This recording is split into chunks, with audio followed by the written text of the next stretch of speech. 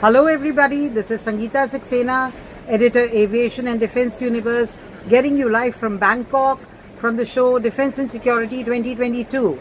And we are here in our own Indian pavilion, sitting with one of our own who's heading the delegation, which is an official delegation to the show.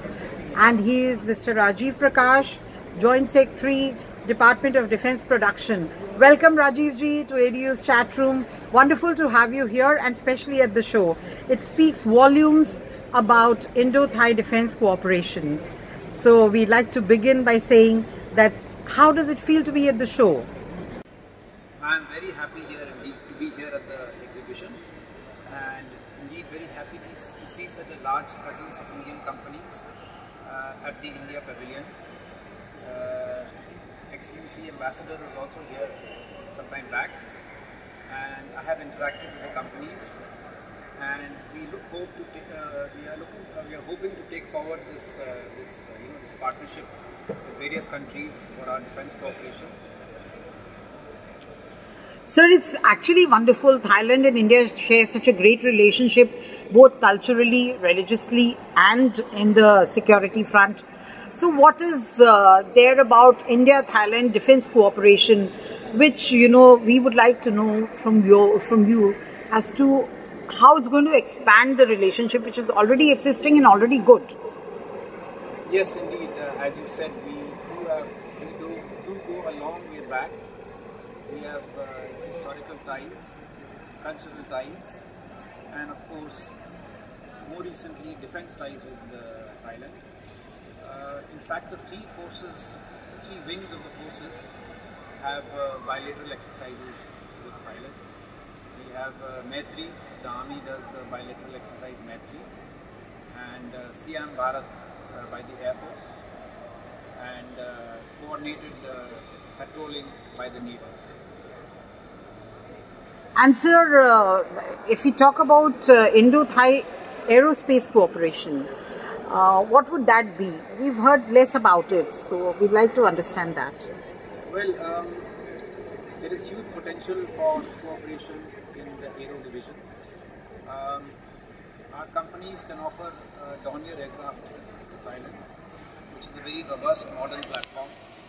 It can be used both for the defence forces as well as for the civilian sector. There is potential for to be used for cloud seeding by the Ministry of Agriculture in Thailand. We can also offer helicopters for the civilian as well as military requirements of Thailand, and we are looking forward to taking this ahead. Sir, this is a very major relationship on the military front we share with Thailand. And what is the current status of the relationship between the armies of both the countries? Yeah, well, as I said, there is bilateral exercises in the Thai army, and apart from that, in the area of defence production, we have there's huge potential for maintaining the tanks, the T-84 tanks, the systems in the tanks, the armour in the tanks. And apart from that, we are looking forward to supplying the army with a combat simulation center, which has been pending for some time due to COVID. We look forward to take these and other areas ahead with the Thai army. And sir, what are the other kinds of cooperations between the two nations? Yes, we do have frequent exchange visits of officers, with the Thai officers coming to India and Indian officers visiting Thailand, meetings and discussions. And it's significant that this time there's also exchange of training, and 5 officers, Indian officers, will be going to Thailand for the next session for training. Right, sir, thank you very much. It was wonderful to have you at ADU's chat room. Looking forward to getting more on Indo-Thai defence cooperation and relationship as and when the things proceed. And sir, most welcome to our chat room. It's a pleasure to have had you.